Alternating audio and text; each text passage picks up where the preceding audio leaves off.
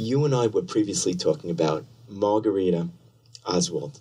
There's this incredible story, which most people don't know, and I was hoping that you could share with me, of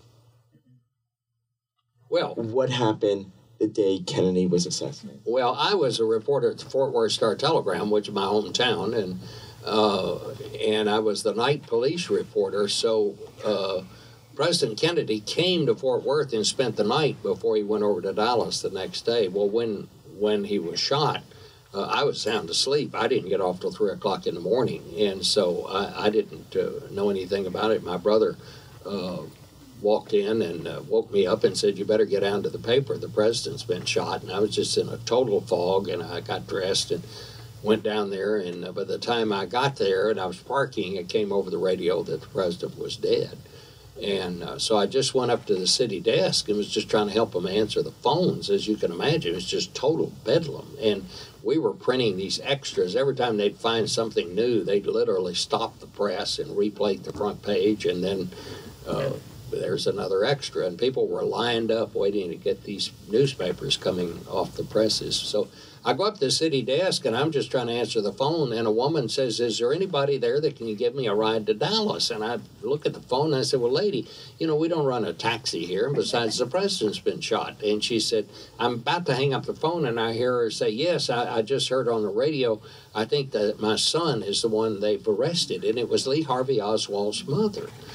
And so I quickly forgot that part about we don't operate a taxi. I went to the auto editor of the paper, who the local car dealers would always give him a car to drive every week, and then he'd write a little report about it in the Sunday paper. And I had a TR4 sports car, and it's two-seater, and I thought, well, I can't take this woman over to Dallas, you know, in that. So I went to him and I said, "Bill, what kind of," his name is Bill Foster. I said, "Bill, what kind of car do you have this week?" And he said, "I've got a Cadillac sedan." Said, I don't know what I'm going to write about that. And I said, "Well, that's great. Come on." And so Bill and I got in that Cadillac, because she had given me the address where she was on the west side of Fort Worth, and we drove out there, and there she stood on the curb, and she was wearing like a practical nurse's uniform and had a little blue travel bag. And so she got in the back seat with me, and I interviewed her all the way over to Dallas. It was about an hour and 15, 20 minutes to get over there. And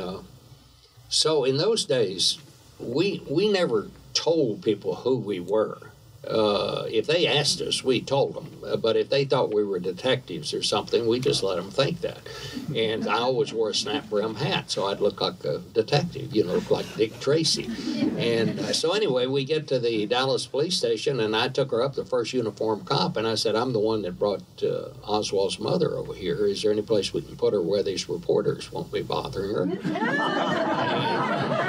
Well, I was only 26. And so they actually found a little office in the burglary squad, and we went back there, and this was great because there was a phone back there. And of course, if you didn't have a phone, you didn't have a story. There were no cell phones or anything. And so anyway, we stayed back there, and then I'd go out in the hall where the other reporters were and gather up information and call it back into the paper. We had a bunch of reporters over there by then. So finally, it was getting to be dark.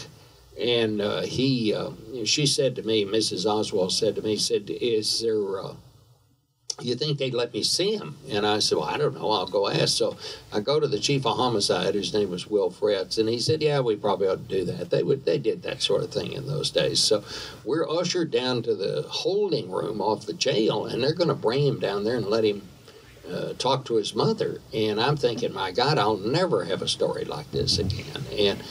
And finally, there's a guy standing in the corner and said, "Who are you?" And I said, "What?" He said, "Are you a reporter?" And I said, "Well, yes." And he said, "You get out of here." He said, "If I ever see you again, I might kill you." I mean, and he was so mad. I tended to believe him. And I'm sure he didn't mean it, but whatever.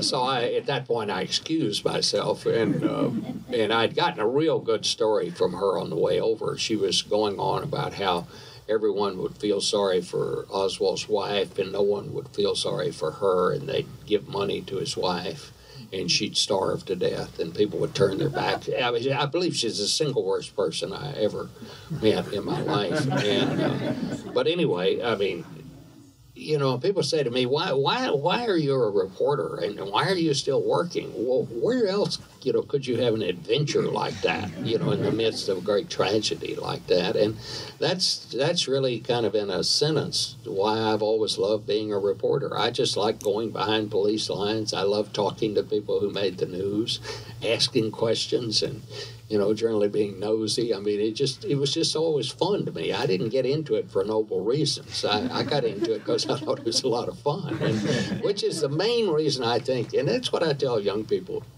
Pick out something you really like to do. Maybe it's not journalism. It's not for everybody. You know, you have to work a lot on Christmas, for one thing, but especially in the beginning. But if you pick out something you like to do, don't worry about the success. If you get good at it, the success takes care of itself. And you will be doing something that you enjoy doing. And I think that's, to me, that's my advice on the best way to spend your life. And maybe it's the reason I'm still around, you know.